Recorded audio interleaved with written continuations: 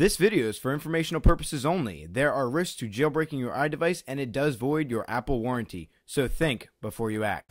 Hey guys, Matt here from TodaysiPhone.com, and this week for Jailbreak Tuesday I will be updating you guys on the current iOS 5 untethered jailbreak, along with the semi-tethered jailbreak receiving an update, and Siri being ported to the iPhone 4, the iPod 4th generation, along with the iPad 2. So let's get to it. Okay, so this week, Dev Team member Muscle Nerd actually posted pictures of his iPhone 4S jailbroken, and it is untethered. However, he also mentioned that he has no ETA on when it will drop, so we're still kind of left hanging on when we can expect to receive it.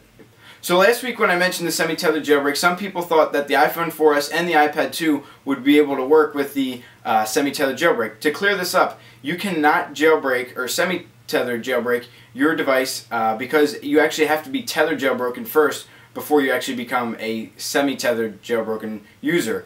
Basically, once you tether jailbreak your device, you then have to go into Cydia and download the semi-tethered jailbreak in the Big Boss repo. So it's one long process, and it's the reason I'm staying away from the semi-tethered jailbreak. Actually, this current update gave it some more stability, and it is showing more life. I'm just not a big fan of it. I stay away until it's untethered, so that's just how I am.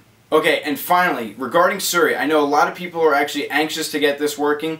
You can actually already transfer the UI onto your device, but it will not connect with Apple servers, so let me explain where Siri stands at this time. So currently, the iPhone 4 has been able to connect to Siri servers and complete commands, but the only reason this has been possible is because the iPhone 4S, which was actually jailbroken and was allowing the iPhone 4 to use it to connect to the servers and follow through with the commands. What this basically means is you would have to have a jailbroken iPhone 4S in order for your 4 to connect to those servers.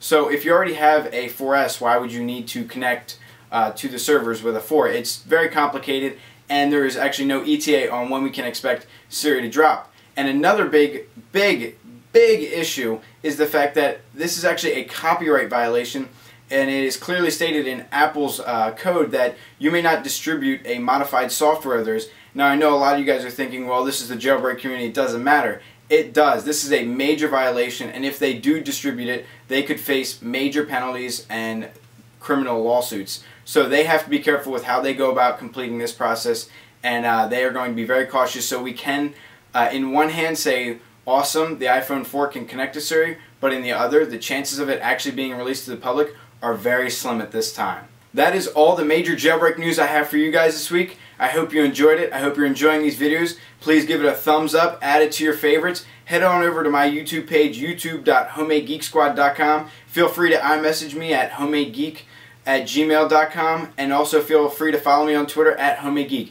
You guys have a wonderful day, and as always,